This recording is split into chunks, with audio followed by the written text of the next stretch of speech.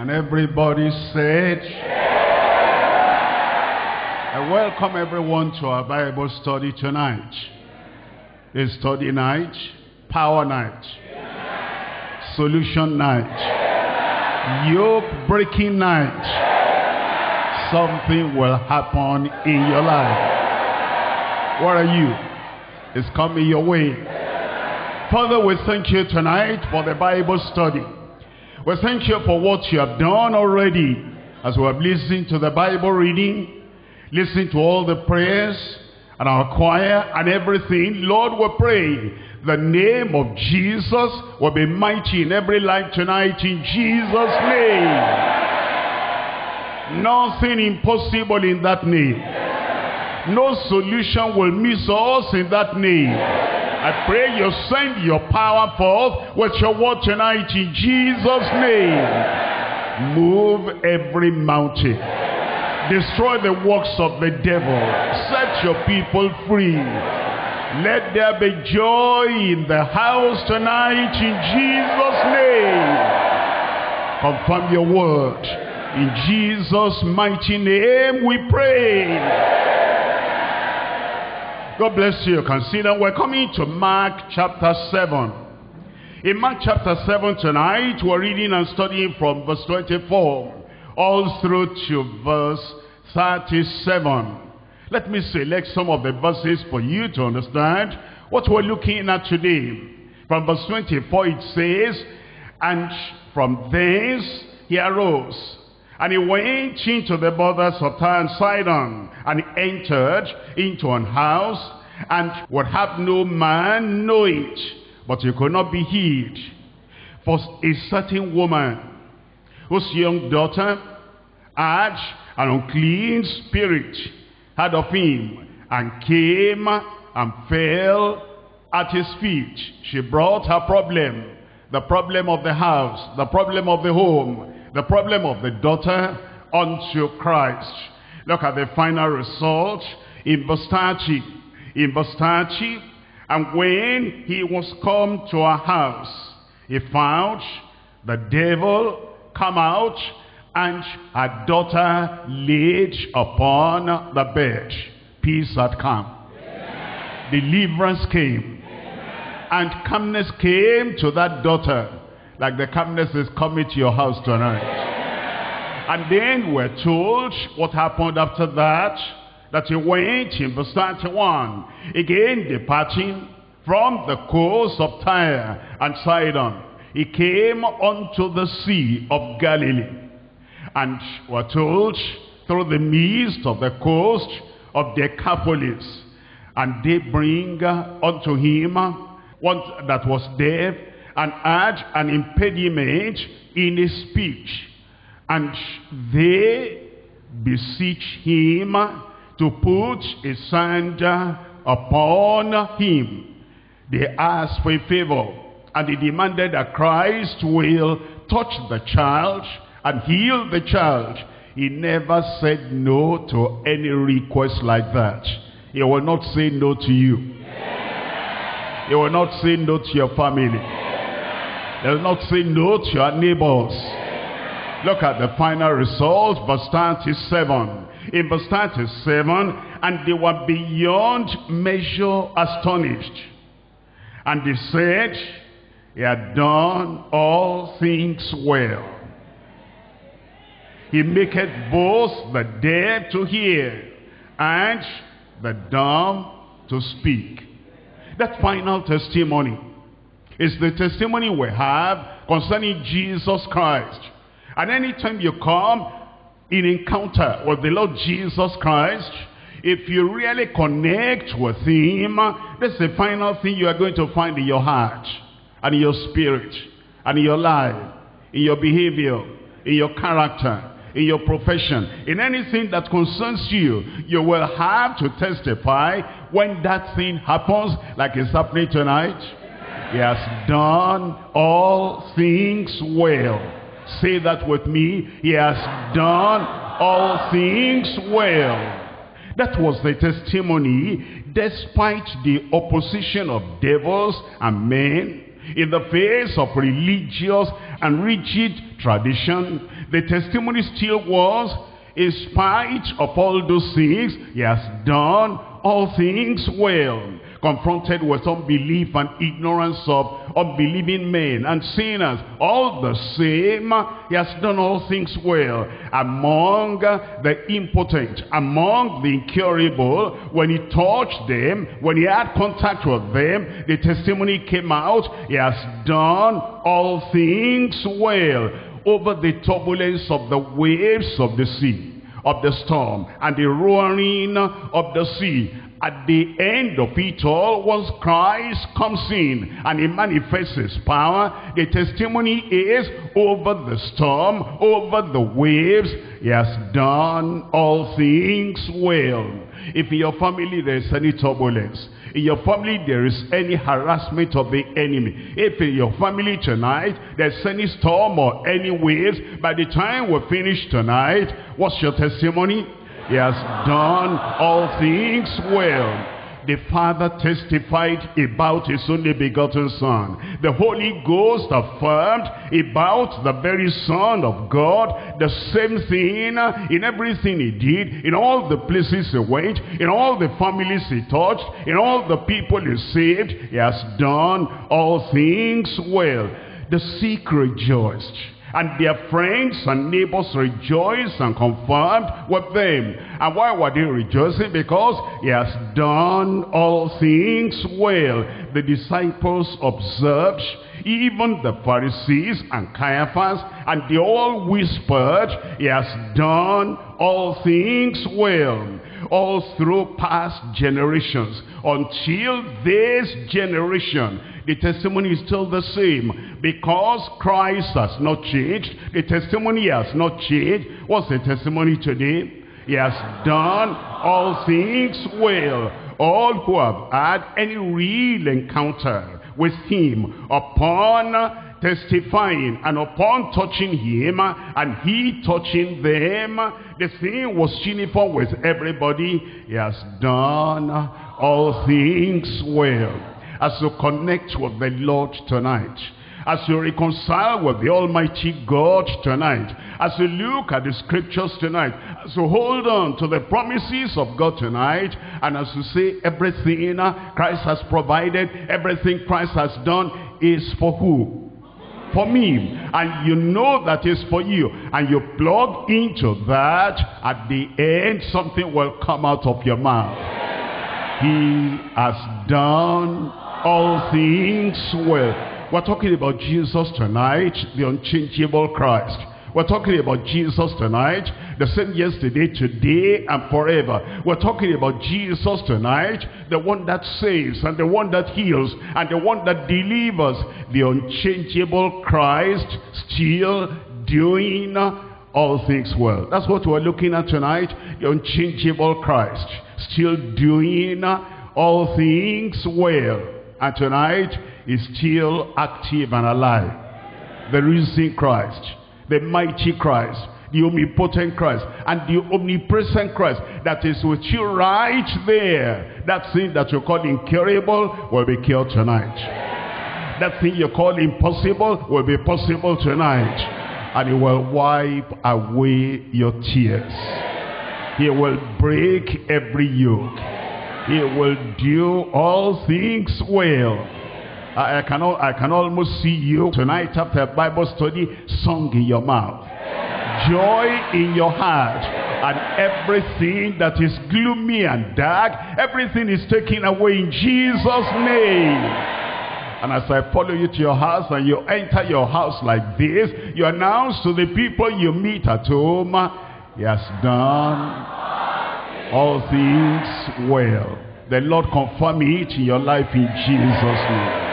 The unchangeable Christ, still doing all things well. Three things we're looking at in the study tonight. Number one, the perseverance of a Gentile with great faith. The first person that came to Christ, she came knowing, I will not go back empty-handed. She came knowing, I'm going to get something from Christ tonight. She came knowing that her great faith will not be disappointed. Point number one, the perseverance of a Gentile with great faith. Point number 2, the promise of God and its fulfillment. What God had promised, what God had provided, and what God had pronounced. And he had said, this is what I will do.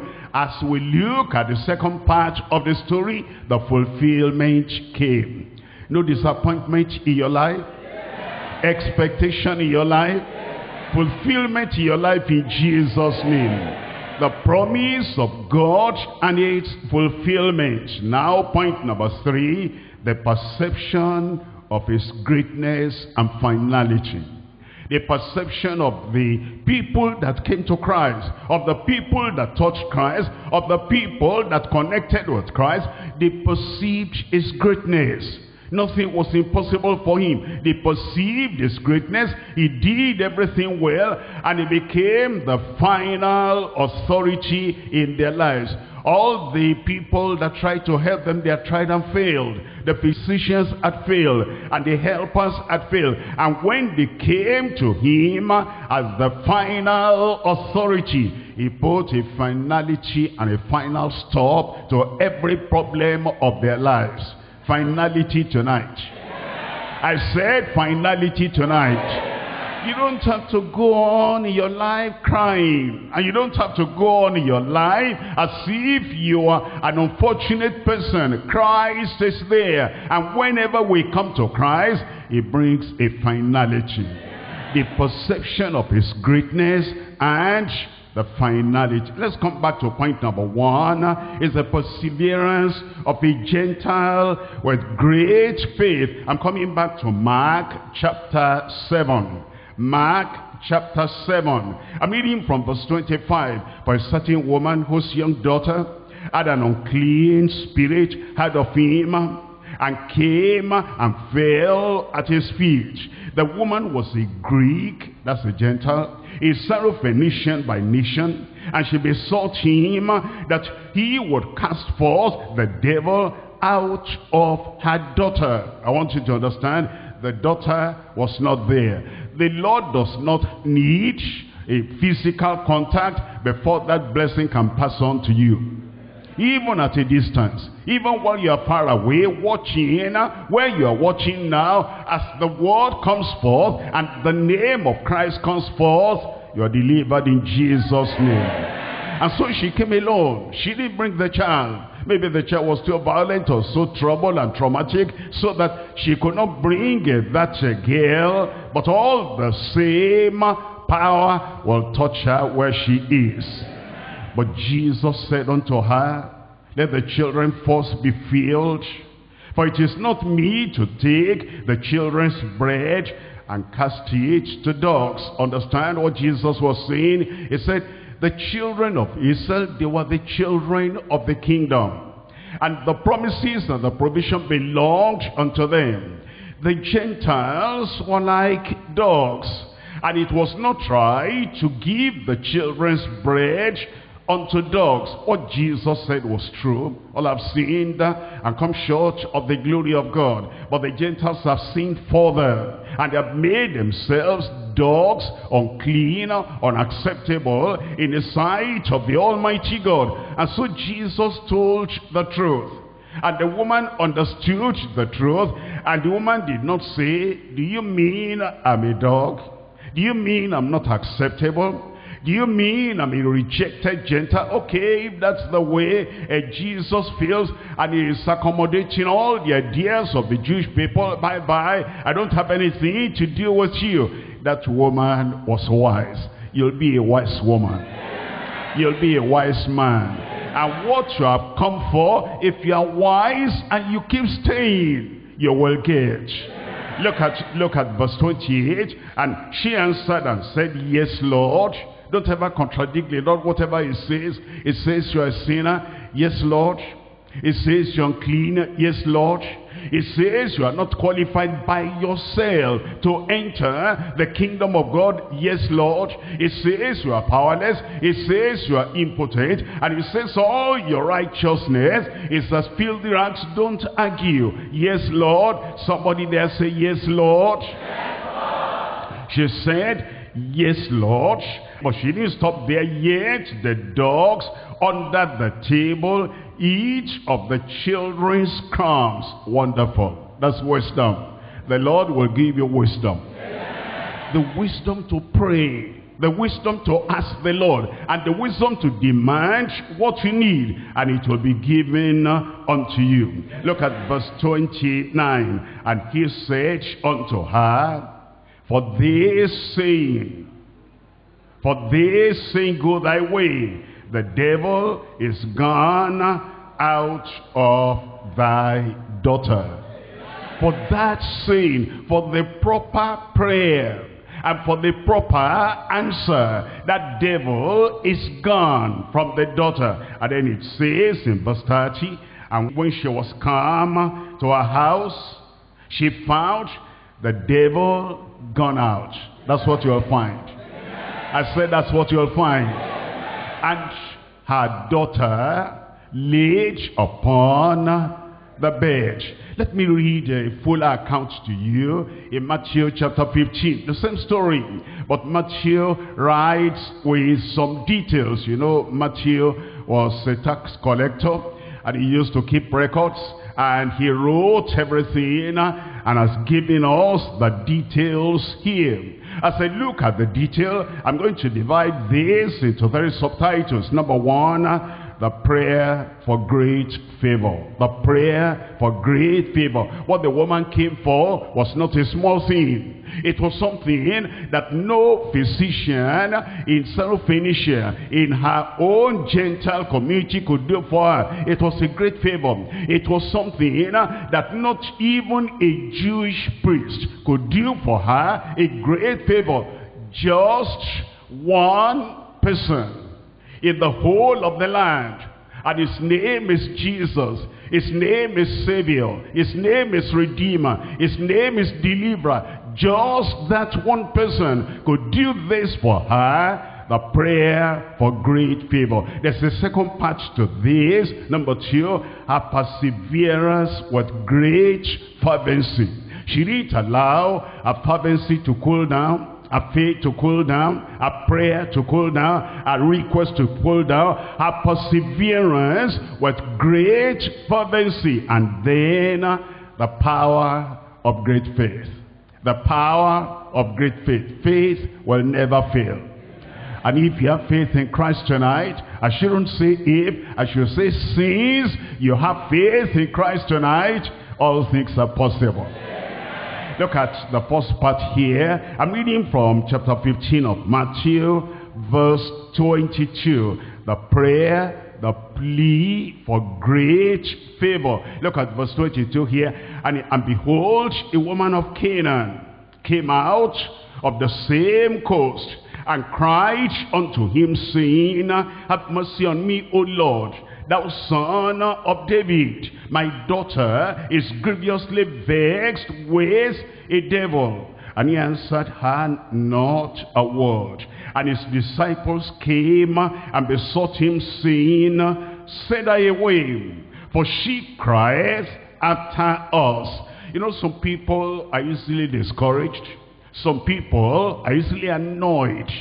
And they feel, what kind of insult is this? I came all the way from the coast of Tyre and Sidon, and I'm pleading, thou son of David. I'm not asking you, Peter. I'm not asking you, John. I'm not asking you, James. I'm asking the Lord. And it's the Lord for all. It's Lord for everyone. He's the Son of God and the Son of David. And he is not only for the Jews, it's for the Gentiles. Even the Old Testament said so. And I'm asking the Lord, and you are telling the Lord to send me away. All right, if that's your attitude, take your Jesus and monopolize him. Take your Jesus and do anything you want to do with him. Bye-bye, I'm going. Some people, they wear their temper on their sleeves, and they're easily annoyed. But this woman said, no, I came for something. I'm going to get what I came for. I came for something tonight. Somebody there? And I'm going to get what I came for. And whatever the attitude of the people around, whatever the attitude of the people who are close to the Lord Jesus Christ in the physical, is not going to discourage you, it's not going to put you off. You will receive. Somebody there said you will receive. And then look at verse 24. But he answered and said, I am not sent but unto the house of the lost sheep of the house of Israel. That woman heard that, but he that said she did not hear. Verse 25, then came she and worshipped him, saying, Lord. He still called him Lord. He said, you are Lord. He said, you are Master. Whatever you're saying out of your divinity, out of your sovereignty. I accept that completely. And then she said, Lord, help me. He will help you tonight. And he answered and said, it is not meet, it is not right. Even if I wanted to do it, how can I do it? It is not right to take the children's bread and cast it to the dogs. That's a test of our faith. You will pass the test.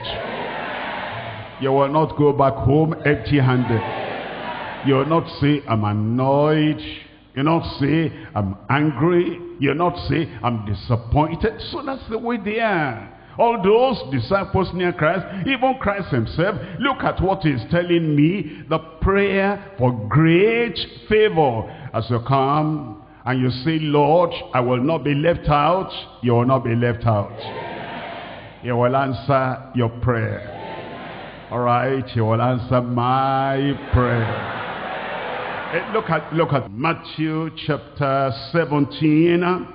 And we're reading from verse 15. In verse 15, Lord, have mercy on my son, for he is lunatic, and so vexed, and ofttimes he falleth into the fire, and oft into the water. And I brought him to thy disciples, and they could not cure him. Here is another case of a man pleading, of a man praying, of a man asking. The Lord Jesus had gone to the Mount of Transfiguration, and he went with Peter, James, and John. And the rest of the disciples, 9 of them remaining, they were there. And the man brought his son unto them. And he said, don't you have power? Have you not received? Has he not delegated his authority and power unto you? All right, here is my boy. Here is my only son. Help me and cast the devil out. And they could not. And the man did not say, okay, I'm going home. Maybe it's not the will of God. Maybe this is my destiny. Maybe this is what God wants for me. God does not want evil for you. If 9 disciples, if 9 apostles have tried and the problem is not solved, wait, don't go. A solution is coming your way. Look at verse 17. Then Jesus answered and said, O faithless and perverse generation, how long shall I be with you? How long shall I suffer you? Bring him hither unto me. The solution is coming nearer. And Jesus rebuked the devil, and he departed out of him, and the child was cured from that very hour. The child was cured from that very hour. He will repeat that in your life today. The second thing I want to point out here, in the case of this woman, is her perseverance with great fervency. Her perseverance with great fervency. Let's come back to that Matthew chapter 15. The same story.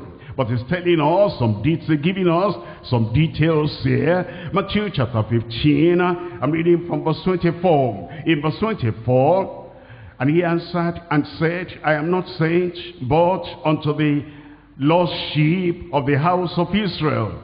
Then came she. After Jesus had said that, you see, there are some people, they're looking for the promises of God. Maybe I get this promise that will solve my problem. I get that promise that will solve my problem. The problem of sin in somebody's life. The problem of sickness in somebody's life. And the problem of evil spirit in somebody's life. And the problem of suffering in somebody's life. The problem of society heaping a lot of things on you. I'm looking for a promise and you cannot find a promise. And you ransack and you search all through the Bible and you cannot point your finger on this, the promise that addresses my problem. Look at this woman. The woman did not have any promise that she can lay hold on to. And Jesus said, you don't have a promise, you don't have a provision, what can I do for you? I'm sent only to the lost sheep of the house of Israel. And all the same she came. Such people will never be disappointed. The people who know that God created them, and because He's my creator, He must solve my problem. He mustn't create me for nothing. He mustn't create me for suffering. And the people that know that Jesus Christ died on the cross of Calvary, and He died for my sin, and He died to take the consequence of sin away. There must be solution to my problem. Solution to the problem in your family. Solution to the problem in your personal life. Solution to the problem anywhere you find yourself. You may not be able to point at any particular promise, but all the same, if God is God, He will help you. If Jesus is the very Son of God, He will help you. And so she came and she worshipped Him and said, Lord, help me. But He answered and said, it is not meet, it is not right, it is not proper to take the children's bread and cast it to the dogs. And she said, truth, Lord, I will never accuse the Lord of saying something wrong. Everything you say, my Lord, is true. Everything you say, my Lord, is factual. There are people that call Jesus Lord, and then they get angry at Him. God, what are you looking at? Jesus, what are you looking at? Why have you done this? Why have you not done this? Why is this happening? Why is this happening? And they accuse the Lord. They almost get to the border of blasphemy. And they say, Jesus is Lord and Jesus is Savior, but I cannot understand why this happened and why this happened and why that happened. And they accuse the Lord of being unfaithful and being unfair. How could this happen to me? I serve you. I came from my place and I come to you and I'm pleading with you, do this, and you are calling me dog. That cannot be true. You don't know my life. You don't know me. If you knew me, you will not say that. Stop all that argument. Jesus knows more about you than you know about yourself. Give me a good amen. And the woman said, you are Lord and you are truthful. If you can say in your life anything happening, the rain falling, the storm roaring, and the mountains moving, and all in-laws are saying this and saying that, every accusation is coming to you, and they're saying, she goes to Deeperlife, he goes to Deeperlife, but look at this and look at this, she's not clean, she's not all right. And then you go to Jesus and say, Jesus, why? Is it Jesus making them to talk to you like that? No. So you just go to Jesus and worship Him and say, Jesus, whatever they say, whatever they do, however they act, however they react, Jesus, you are my Lord. Somebody there, Jesus, you are my Lord. And Jesus, you're always truthful. You are not far from your miracle. And so now, point, and the third one here is the power of great faith. The power of great faith. The faith that will not let go. The faith that will not give up. The faith that will not say, okay, maybe I don't have the luck today. Maybe I don't have the breakthrough today. I'm going back home. You will not go back empty-handed. Didn't you come for something? Get what you came for before you go. Don't go. Don't go. Remain until that thing from heaven drops upon your life and it is coming your way. And look at it from verse 28 now. Then Jesus answered and said unto her, O woman, great is thy faith. O woman, great is thy faith. Be it unto thee even as thou wilt. What even some Pharisees didn't get, she got. What some Sadducees didn't get, she got. What some Jewish people, that they had the bread of the children, what they didn't have, she got it. What other people have not got before you, you will get. O woman, O man, O boy, O girl, great is thy faith. Be it unto thee even as thou wilt. And her daughter was made whole from that very hour. This is your hour. This is your time. The Lord will not disappoint you. Ephesians chapter 3. Ephesians chapter 3. Look at the ability of the Lord. And look at the strength of the Lord. And look at the power of the Lord. That thing that looks impossible has now become possible. Ephesians chapter 3 verse 20. Now unto him that is able to do exceeding abundantly above all that we ask or think, according to the power that worketh where? That worketh in you, in us. It will happen. Ephesians chapter 6, I'm reading from verse 16. Ephesians chapter 6 verse 16. Above all, taking the shield of faith, wherewith ye shall be able to quench all the fiery darts of the wicked. All the fiery darts of the wicked. How many fiery darts of the wicked are you going to quench? All. You are going to be free. I see free people in front of me today. Free and free indeed in Jesus' name. Let's come back now. Let's come back to Mark chapter 7. We're coming to point number 2. The promise of God and its fulfillment. I'm reading from Mark chapter 7. And I'm reading from verse 31. Mark chapter 7. We're reading from verse 31. Look at this. And again, departing from the coast of Tyre and Sidon, he came unto the sea of Galilee, through the midst of the coast of Decapolis. And they bring unto him one that was deaf, and had an impediment in her speech. And they beseech him, they pleaded with him, they begged him, they prayed him to put his hand on him. And he took him aside from the multitude, and put his fingers into his ears and his speech, and touched his tongue. And looking up to heaven, he sighed and said unto him, Ephphatha, that is, be opened. And straightway, that means immediately, that means instantaneously, that means that at that very time. What is the touch of the Lord in your life? Straightway now, immediately. It says straightway his ears were opened, and the string of his tongue was loosed, and he spake plainly.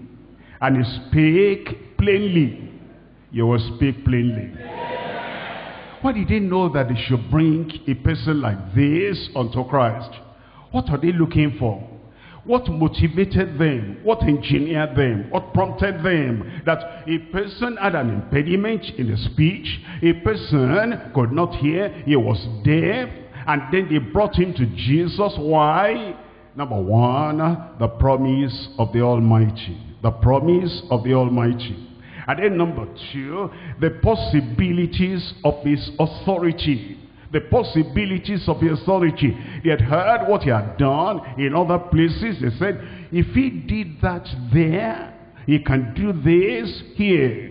If that happened in that other place, at that other shore, this one will happen here.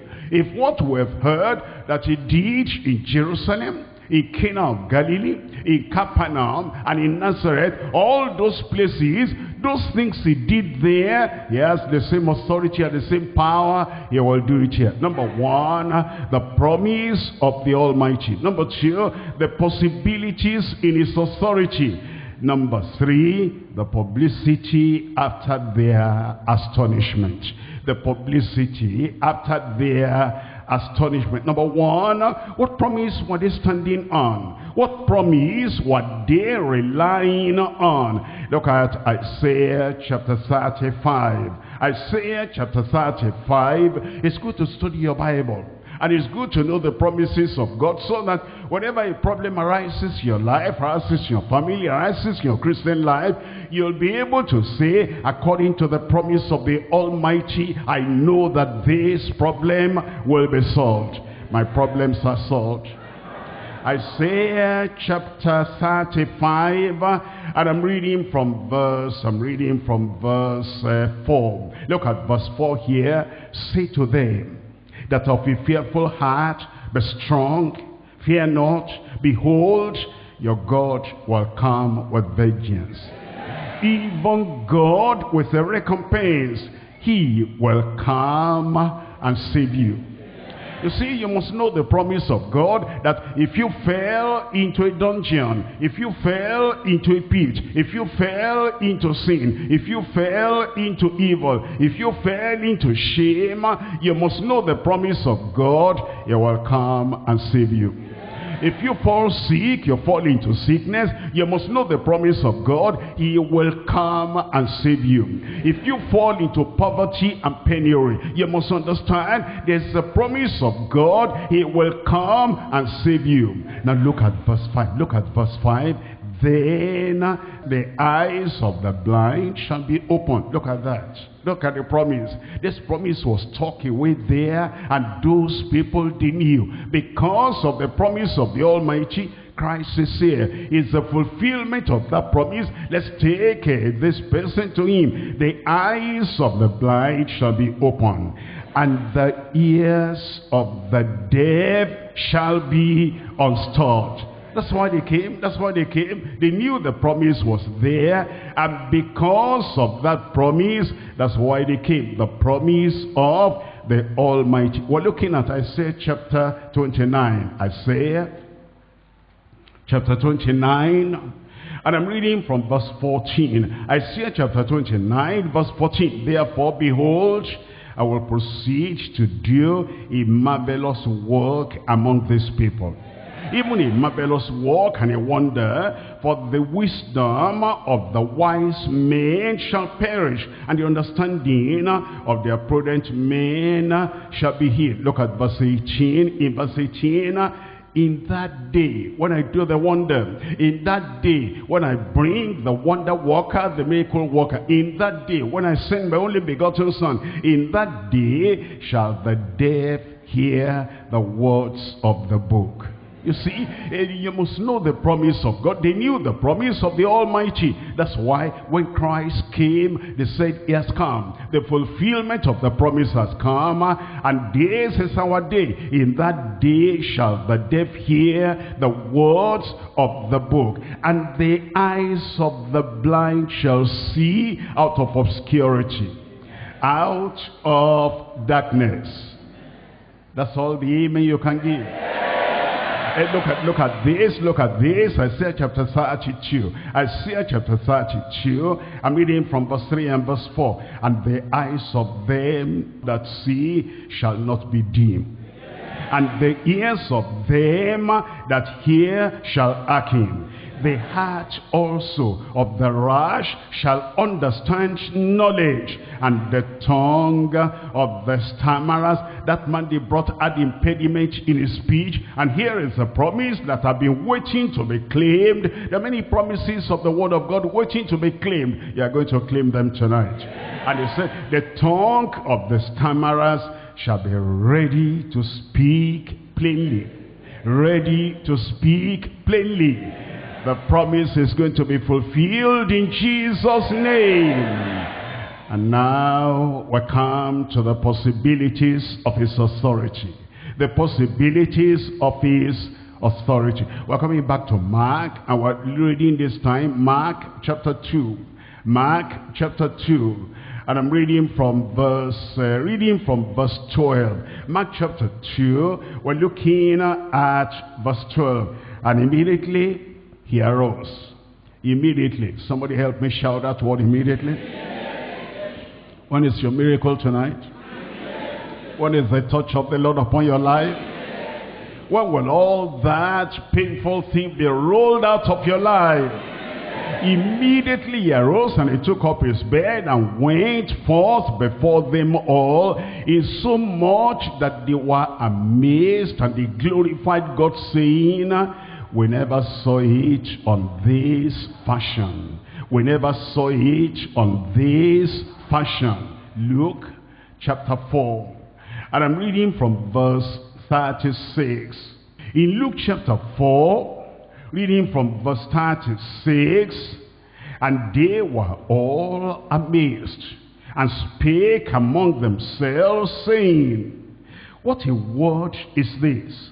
For with authority and power he commanded the unclean spirits. What happened? And they come out. And they come out. To be done tonight. His creator. In the beginning was the Word, and the Word was with God, and the Word was God. And the Word came and he dwelt among us, and we beheld his glory, the glory as of the only begotten of the Father, full of grace and full of truth. And he will manifest that truth and grace tonight in every life. Hey, look at Psalm 33. In Psalm 33, I'm reading from verse 9. Psalm 33, we're reading from verse 9. For he spake, and it was done.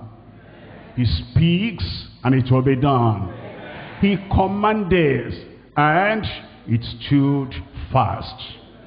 He commanded, unclean spirit, they came out. They couldn't argue. They couldn't say, no, we're not coming out. No, we're too strong here. And no, we've been here for a long time. Every evil spirit will come out. Number one, the promise of the Almighty. Number two, the possibilities of his authority. Number three, the publicity after their astonishment. Let's come back to Mark chapter 7. Mark chapter 7. They were astonished. They were surprised. They were amazed. And it says, look at chapter 7, reading from verse 36. And he charged them that they should tell no man. But the more he charged them, so much the more, a great deal, they published it. They were so astonished, they couldn't hold back. They were so astonished, they couldn't stop talking about it. You'll be so astonished, you'll not be able to stop talking about it. Luke chapter 8. In Luke chapter 8, look at this in verse 39. Luke chapter 8, verse 39. Return to thine own house, and show how great things God has done unto thee. And he went his way, and published throughout the whole city how great things Jesus had done unto him. There are some people that say, I don't know how to do publicity.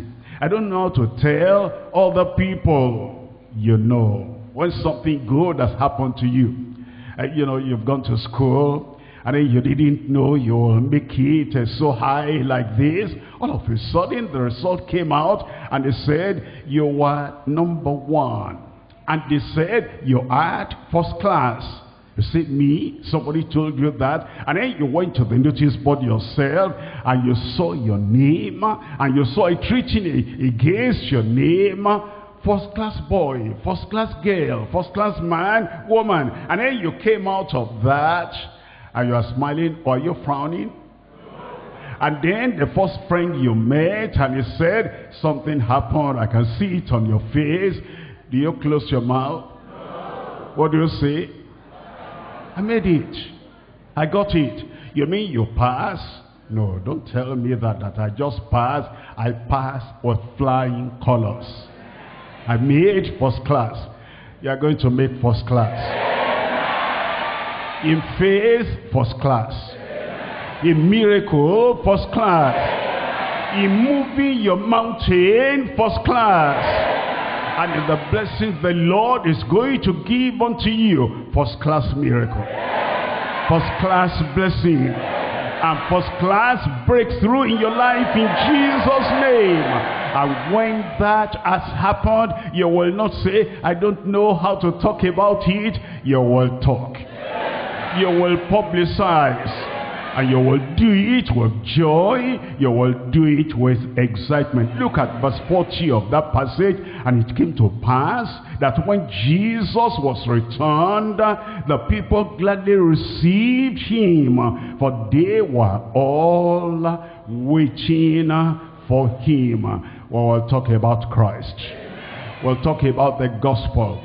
Let's come back to Mark. I'm reading from chapter 13, verse 10. Mark, chapter 13, verse 10. It says, and the gospel must first be published among all nations. If that gospel has come to your life and has saved you, publish it, publicize it.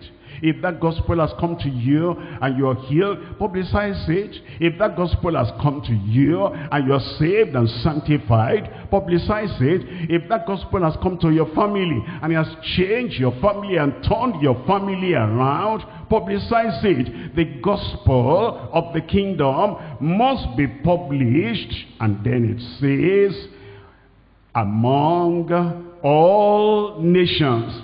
You'll be part of this. You will talk. You'll not be talking what people are talking on the street. You know, this is bad, economy is bad, politics is bad, everything is down. We have good news. We have the gospel. Jesus is still alive. And is able to change and turn everything around. Don't publicize bad news. Publicize what kind of news? Good news. And people's lives will be transformed and changed around you in Jesus' name. Point number 3 now. We're coming to Mark chapter 7. Mark chapter 7. I'm reading verses 30 and 37. It's the conclusion of the first part of the record and the conclusion of the second part of the record. I'm coming to Mark chapter 7, verse 30. And when she was come to her house, she found the devil gone out, and her daughter laid upon the bed. Verse 37. And they were beyond measure astonished, saying, he has done all things well. He maketh both the deaf to hear and the dumb to speak. Point number 3, the perception of his greatness and finality. They searched in all the history, and they looked at the people that were in the Old Covenant, Old Testament, and they said, we never saw any prophet, any priest, any king, any preacher, any shepherd like this before. This is unique, and he is universal, and he is helping and blessing everyone. And no matter the challenge and no matter the predicament, is able to solve every problem. That's why it says they were surprised and they were astonished beyond measure. And they said, he has done all things well. His greatness and his finality. Can I just show you how they saw how great he was? We're looking at Matthew chapter 12. His greatness. Matthew chapter 12. We're reading from verse 41. Jesus is great. greater than anyone that ever lived on earth, greater than anyone that is living on earth now, greater than anyone that will ever live on earth. It's incomparable. You cannot compare him with any prophet. You cannot compare him with any religious leader. You cannot compare him with any priest. He's great beyond the greatest of all men. Look at Matthew chapter 12. Matthew chapter 12, I'm reading from verse 41. The men of Nineveh shall rise in judgment with this generation, and shall condemn it, because they, the men of Nineveh, repented at the preaching of Jonas, and behold, a greater than Jonas is here. A greater than the Old Testament prophets is here. A greater than contemporary prophets is here. A greater than Jonas is here. And the queen of the south shall rise up in the judgment with this generation, and shall condemn it, for she came from the uttermost parts of the earth to hear the wisdom of Solomon. And behold, somebody there tell me, a greater than Solomon is here. You think about all the kings. No king in the Old Testament was as rich as Solomon, was as wise as Solomon, and yet in his greatness he wasn't up to the level in any way of the Lord Jesus Christ. A greater than Solomon is here. They recognized and they appreciated and they publicized the greatness of the Lord Jesus Christ. We're looking at Luke chapter 7. Luke chapter 7, and I'm reading from verse 12. Luke chapter 7, we're reading from verse 12. The perception of his greatness and the perception of his finality. Look at this, look at this. In Luke chapter 7, reading from verse 12. Now, when he came near the gate of the city, behold, there was a dead man carried out, the only son of his mother, and she was a widow. And much people of the city was with her. And when the Lord saw her, he had compassion on her. His compassion is on you tonight.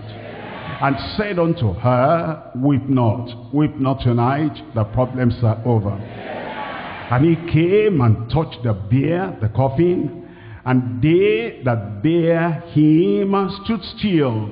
And he said, young man, I say unto thee, tell me, arise. And he that was dead sat up and began to speak, and delivered him to his mother. Look at verse 16. And there came a fear on all, and they glorified God, saying, what did they say? A great prophet is risen up among us, and that God has visited his people. He showed everybody that he was greater than anyone that had ever been before him. The greatest of all. The perception of his greatness and finality. Look at John chapter 8. John chapter 8. I read from verse 53. John chapter 8 verse 53. Art thou greater than our father Abraham, which is dead, and the prophets are dead? Who makest thou thyself?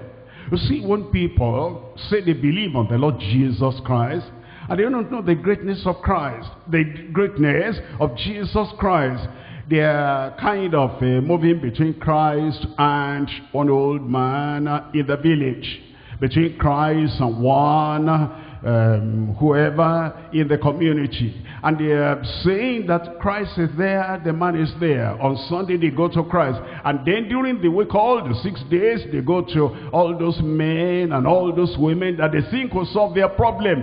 They do not know the greatness of Christ. Once you know the greatness of Christ, It is Christ and Christ alone. It is Christ and Christ alone. Jesus and Jesus only. He's the King of Kings and the Lord of Lords. And there is no one you can compare with him. These people were asking, art thou greater than our father Abraham? Look at the answer in verse 58. Verse 58, Jesus said unto them, verily, verily, I say unto you, before Abraham was, I am. Is the I am that I am. Is the omnipotent one. Is the one that had been from all eternity. And then he came to this world and has gone back to heaven. Before Abraham was, I am. It's great. My Jesus is great. Is greater than all men, all women, all religious people, anywhere and everywhere. There's no name under the sun as great as his name. There's no priest under the sun as great as the priesthood of the Lord Jesus Christ. He is all I need. He is all I want. He is all I will have. He is great. He will save. He will heal. He will deliver. He will set free. The greatest of all. God has given him a name above every name. Look at Hebrews chapter 4. And I'm reading from verse 14. Hebrews chapter 4. I'm reading from verse 14. Seeing then that we have a great high priest that is passed into the heavens, Jesus, the Son of God, let us hold fast our profession. Is the great high priest, and we can hold fast to our profession. He will not disappoint us in Jesus' name. Hebrews chapter 13, the greatness of Jesus. Hebrews chapter 13, reading from verse 20. Now the God of peace that brought again from the dead our Lord Jesus Christ, that great shepherd of the sheep, the great shepherd of the sheep, through the blood of the everlasting covenant, make you perfect in every good work, to do his will, working in you that which is well-pleasing in his sight, through Jesus Christ, to whom be glory forever and ever. Amen. Let's come back to Mark. I'm reading chapter 7. And I'm reading from verse 37. And they were beyond measure astonished, saying, he has done all things well. How could they say that? They looked at everything Jesus meant, everything Jesus did, and this particular thing he had done here. And they couldn't resist that testimony. And he said, he has done all things well. Number one, he has cured the most incurable. He has cured the most incurable. There was this woman that had an issue of blood, 12 years. And she had spent all she had upon physician, and she had not been cured. And she said, if I may but touch the hem of his garment, I shall be made whole. And she came in faith and touched. 12 years of problem vanished away. Because he cured the most incurable. That's why they said, he's done all things well. Number two, he saved the vilest of sinners. And he's able to save tonight. Save the vilest of sinners. Look at the woman, she was so sinful. And she was burdened by the load of her sin. And she was weeping and weeping and weeping and wiping the tears off the feet of Jesus Christ. And Jesus said, thy sins which are many are all forgiven. Your sins which are many are all forgiven. Forgiveness available tonight. It's not like, other preachers, other people, other founders. And he is the Savior. And he came to save us from all our sins. Number 3, he cleansed the most defiled and unclean person. If you are so unclean and so defiled in your conscience, in your mind, and you are polluted, and even it affects your face, the leper came and he said, I know I'm unclean, and I know I'm defiled. I know I'm the most wretched person in this community and in this nation. If thou wilt, thou canst make me clean. And Jesus stretched forth his hand, and he opened his mouth and said, I will be thou clean. That's what he did. Nobody had ever done that with a single word like that. It will happen tonight. Number 4, he transformed the most avaricious man among all men. Avaricious, the most greedy. Zacchaeus was greedy, was avaricious, and was covetous. It's like anytime he saw people having anything left, he must grab. But then he met Jesus. You meet Jesus tonight, all greed will vanish away. You meet Jesus tonight, all covetousness will vanish away, because he is the one able to transform the most avaricious among men. And when he met Jesus, he said, Jesus, I've seen you now. Covetousness is gone. Avarice is gone. Greed is gone. Half of my good I give to the poor. And if I've taken anything by wrong accusation, I restore to them fourfold. And Jesus said, this day is salvation come into this house. You will take salvation back home with you. Forgiveness back with you. Freedom back with you.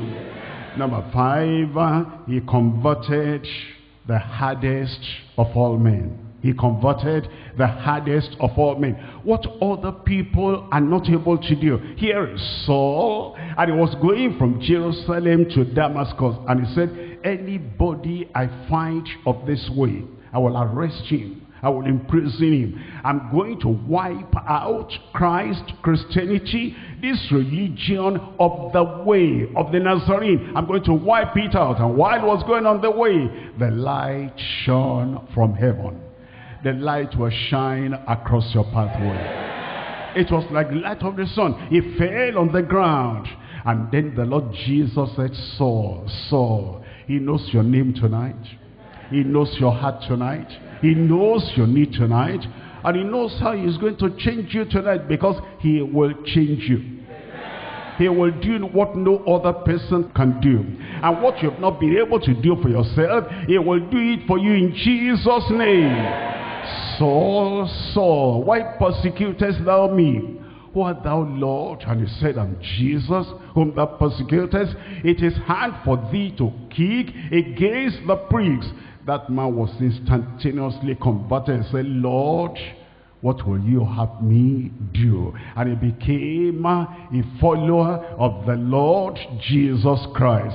Who can change a hardened person like that? Who can change an injurious person like that? Who can change a kind of sinner that was rigid in his sin like that? Only Jesus. He will do it in your life. What did he say? He has done all things well. Number 6, he tamed the most violent of all men. He tamed the most violent of all men. The man is coming from the tomb. And the man is hurting himself. And the man is wanting to kill himself. And he had bound him with chain and with fetters. He broke the chains and all the fetters. And then he saw Jesus, and he knelt down. And he worshipped him, and then he said, what have I got to deal with you? And Jesus said, how many of you evil spirits are there controlling this man, driving him, scattering his tread, and driving him here and there? And he said, a legion. And he said, go out. In one word, they came out. Tell me how you can remain the same. Tell me how the miracle will not happen in your life. It will happen. When you meet Jesus Christ, he will tame the most violent of all men. Maybe you say, I just cannot help it. Once something happens at home, I get irritated. Whatever I get in my hand, I use it to smash the wife or to smash my children. I don't know. And then when it comes down, my eyes are opened. I'm crying. And I say, why have I done that? You came to the right place tonight.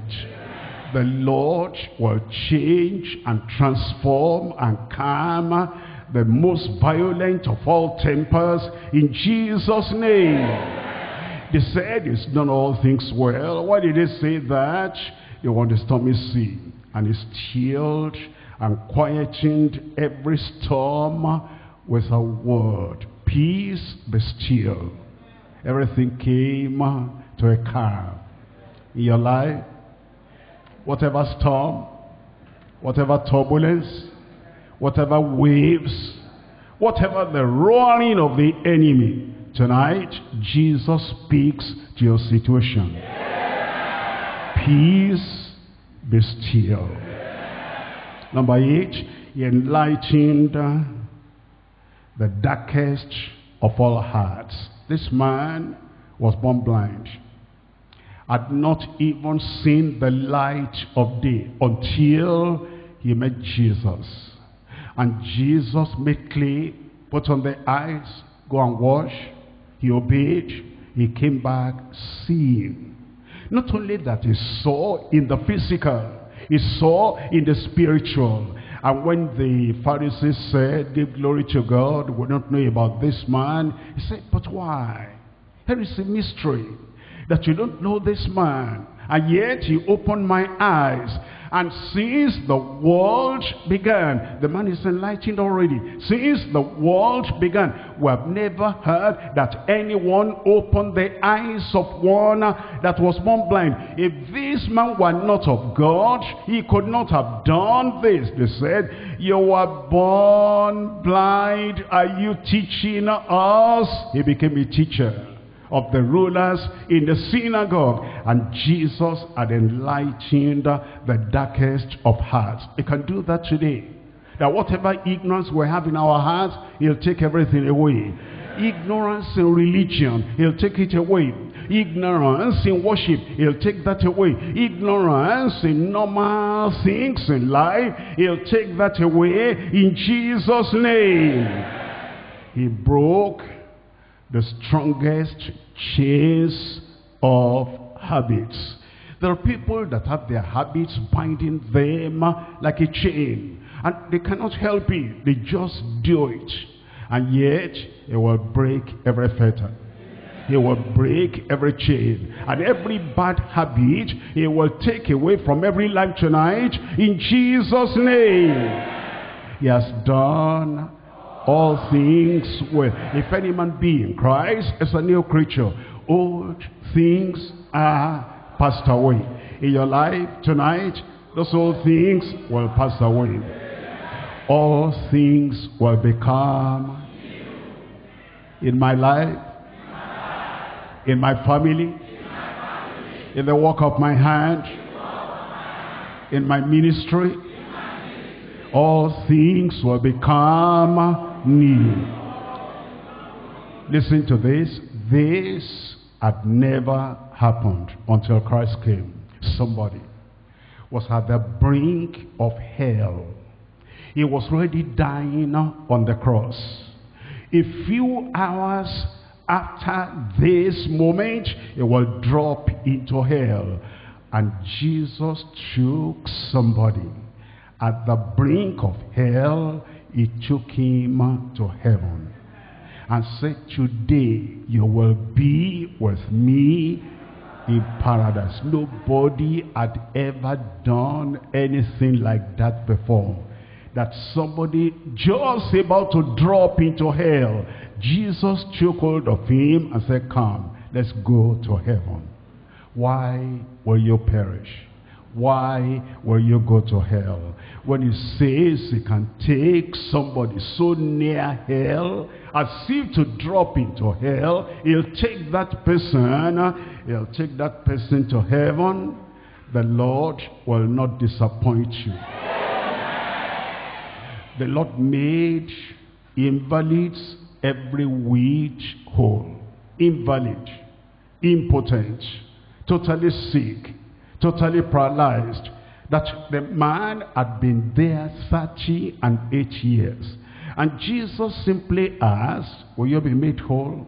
And the man said, I have no man. I have no helper. When the angel comes and troubles the sea to take me there, before I get there, somebody else is there already. And Jesus said, rise up, take up your bed and walk. 38 years of problem was solved instantaneously. No wonder the people said, they were so surprised and they were so astonished, and they said, he has done all things well. Look at this, that Jesus wanted to change the whole world, and he picked up 12 unlearned, ignorant, unqualified men and sent them into the world. And now from that time, the Christian faith and the gospel had circled the whole globe. Only Jesus can do that, and take ignorant men, and take unlearned men, and take unqualified men, and send them forth and say, go and change the world. And now he's come to us today. He's going to take your life, and he's going to pick you up. And no matter how ignorant you are, how unlearned you are, the time has come. The one that is able to train, able to develop, and able to take any of us and send us forth into the world to change the world that looks unchangeable. It will happen. He did it through them. He's going to do it through us. And at last, from tonight, I said at last and from tonight, in your family, your personal life, in all your children, in your local church, in our church, in all our ministries, in everything you represent, in your place of work, and in your community, something will happen that will make everyone that sees you astonished. They'll be surprised about your life. You will not be and you will not remain as you are now. And anybody seeing you after tonight will say, from what I can see and from what I behold in your life, he has done all things well. Rise up and claim it. Rise up and claim it. He wants to do it. He can do it. He has not changed. He's the same yesterday, today, and forever. He can do it, and he will do it. He has done all things well. He will forgive your sin. He specializes in that. He will take your guilt away, and he will take all the condemnation away. He will take your doubts away. You'll be so surprised, and you'll be so amazed that immediately, instantaneously, he will take everything away, and you will know in your conscience, you will know in your heart, he has done all things well. Present all the problems to him. Let him do all things well. Guilt to him. Let him forgive you. The condemnation to him. Let him take all those things away. And the habit that has been there for a long time, let him break that habit tonight. He can do it. He will do it. He has done all things well. The sorrow in your heart, the doubt in your heart, the unbelief in your heart, present it to him and let him do all things well. Let him take away the doubt, the unbelief. Let him take away the powerlessness in your life. Let him take away the impotence in your heart. Let him take away the insufficiency of your own effort. Let him do it. Let him do it. Let him do it. And he will do all things well. Tell him to forgive you, he will. Tell him to cleanse you, he will.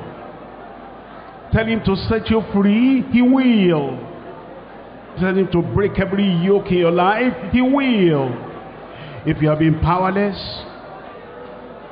to break a particular habit, bad habit, evil habit, Jesus is able. Tell him. Tell him. He will.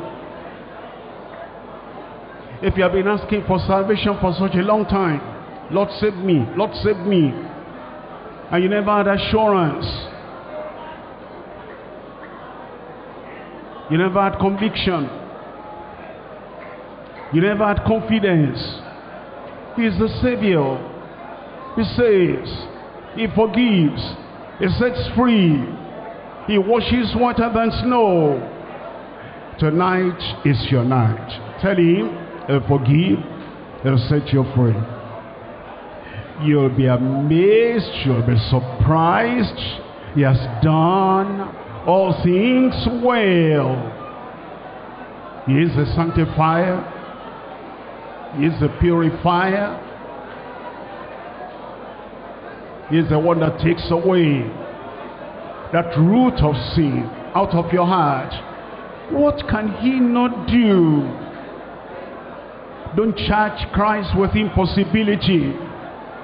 He can. He will. He has the power to break that yoke of sin. He'll set you free, free, free indeed.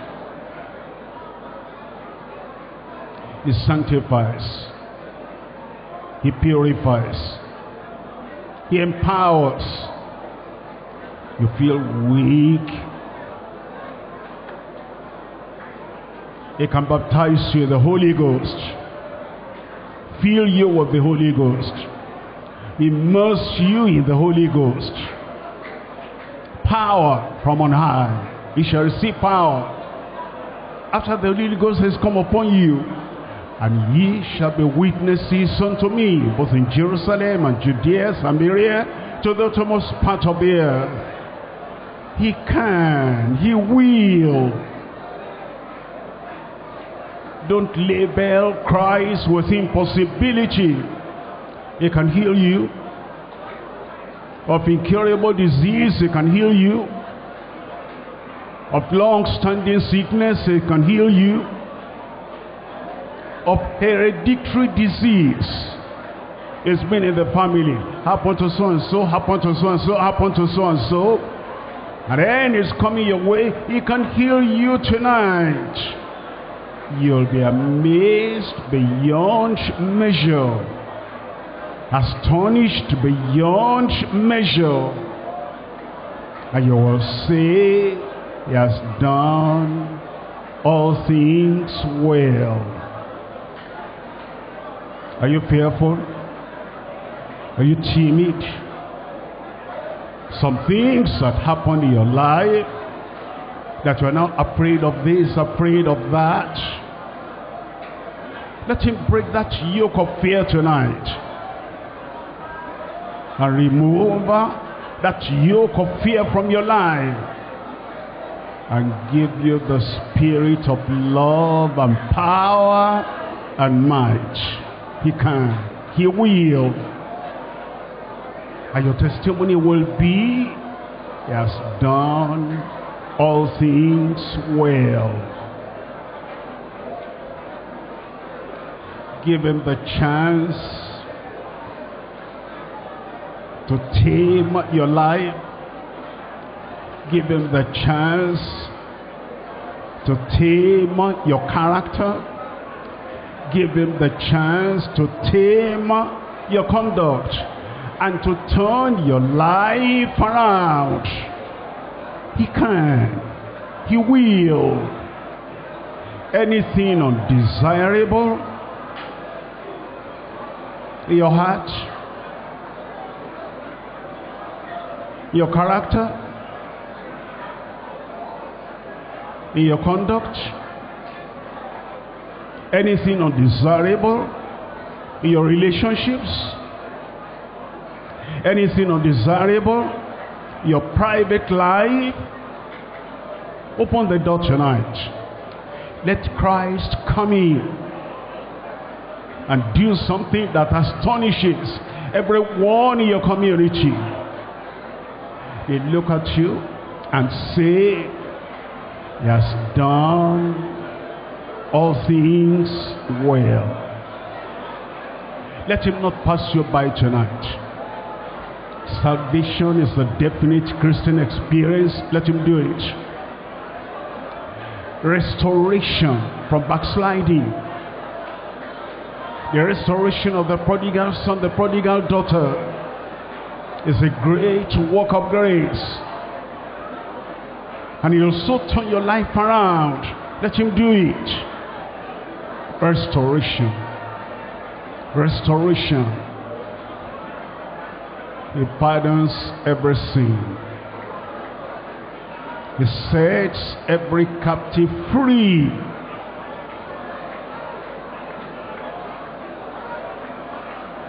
Any evil spirit following you about, any evil spirit driving you, controlling you, any evil spirit manipulating your life, present it to Christ tonight. Tonight is the night of deliverance. Tonight is the night of solution. Solution to every problem.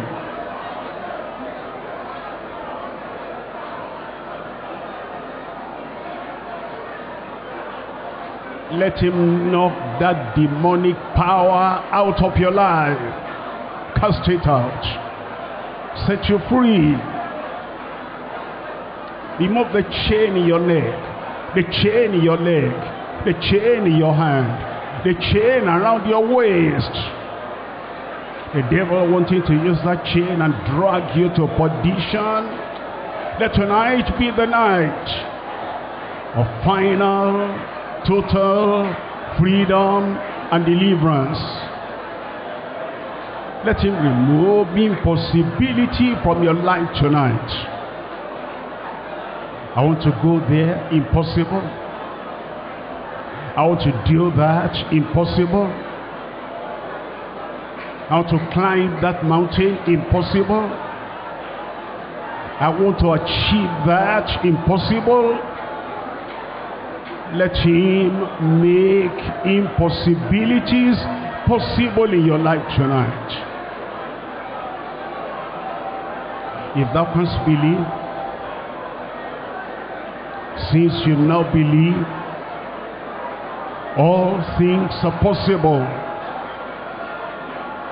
unto him who believes.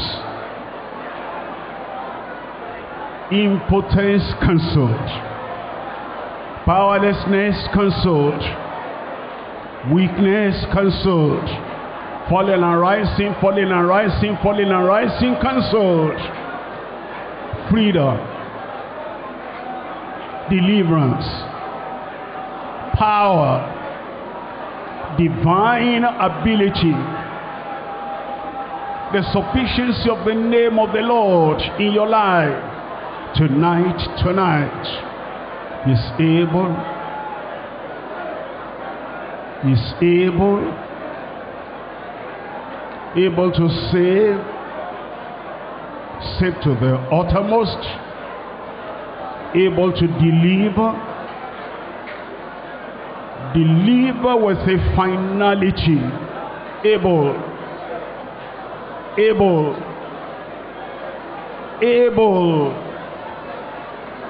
to bring solution to every problem of your life, able to take you from the brink of hell and to enter heaven with him, able.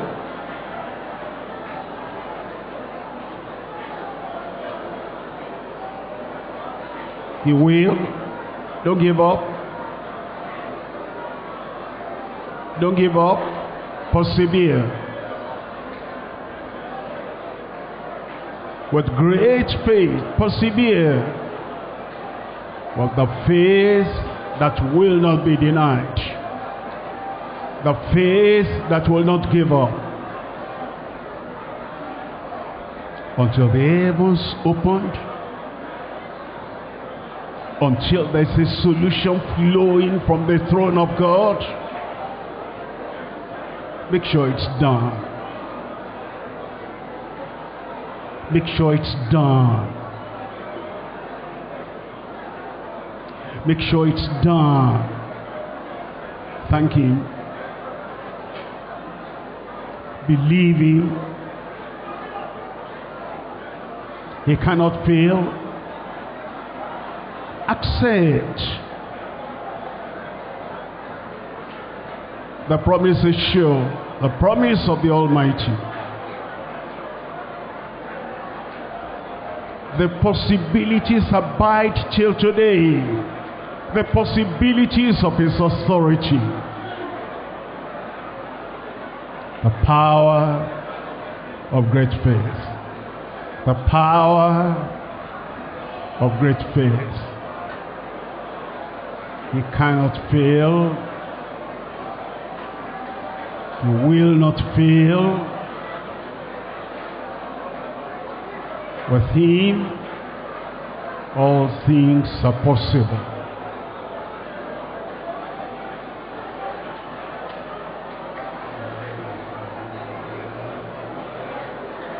In Jesus' name we pray.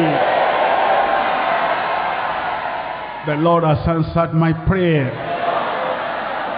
Say that for yourself. The Lord has answered my prayer. Impossibilities are cancelled. Impotence is taken away. Fear is taken away. Sin is taken away. Failure is taken away. This is the night for you to be astonished, for you to be amazed, for you to testify. He has done all things well. Say that for yourself. Say that for your spirit. Say that for your body. Say that for everything concerning your life. He has done all things well. No more crying. No more doubting. No more complaining. No more murmuring. No more sorrow. No more shame. No more lack of confidence.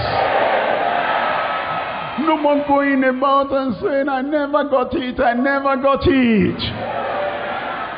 I have it. I have it. I have it. Be it confirmed in every life in Jesus' name. Who are the partakers tonight? Possessors tonight? Father, in Jesus' name, we thank you tonight for your power. We thank you for your promise. We thank you for your goodness. We thank you for your abiding grace. And we thank you because you're impartial. You are for every one of us. Lord, I pray you will touch every life tonight in Jesus' name. I pray, Lord, every sin confessed, you forgive in Jesus' name. Every backsliding confess, you restore the backslider in Jesus' name. The power to go and sin no more. The power to live victoriously. And the power to live in righteousness. Grant to everyone in Jesus' name. Lord, no sickness can stand before your name. That's the name above every name. Above the name of cancer.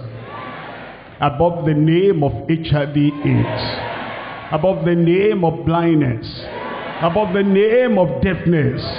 Above every name that is named on earth And therefore I pray in the victory of that name, in the authority of that name, in the power of that name, sickness, come out in Jesus' name. No evil spirit can stand when we mention that name. When we mention the name of Jesus, hell trembles. Heaven stands at attention. And the believers receive their miracle. And so, every sickness, every evil spirit, I command you, come out in Jesus' name. Lord, your people will not continue to live under the burden and the pressure and the oppression of impossibility. Impossibility in every life, I command, become possible in Jesus' name. Fill every heart with solution. Every heart with holiness. Every heart with your purity. Every life with your power. Every home with your joy. Every family with your happiness. And Lord, I pray everything your people have mentioned to you tonight, I pray let there be a confirmation. It is done. Your prayers are answered. Our prayers are answered. Let there be confirmation in your life that now in your life Christ has done all things well. Confirmation from heaven. Confirmation on earth. Confirmation in your soul. And as you go back home, the evidence and the witness of the Spirit of God in your heart, it is done. Well, thank you, Lord, because we know you have answered. In Jesus' name we pray. And everybody say, he has done. Say, he has done all things.